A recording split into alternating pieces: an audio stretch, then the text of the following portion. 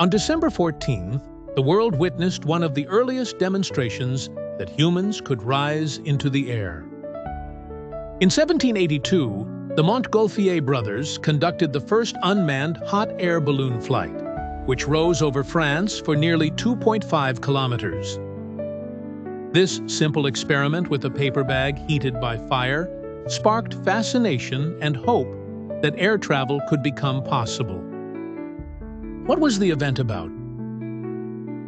The Montgolfiers used the density difference between heated air and the surroundings to generate lift, which in practice produced the first human-made ascending object.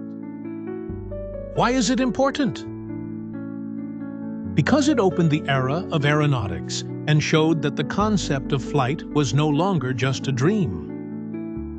The consequences were swift: public demonstrations, further experiments with crewed flights, and the development of ballooning technology that later played roles in scientific observation, military operations, and travel.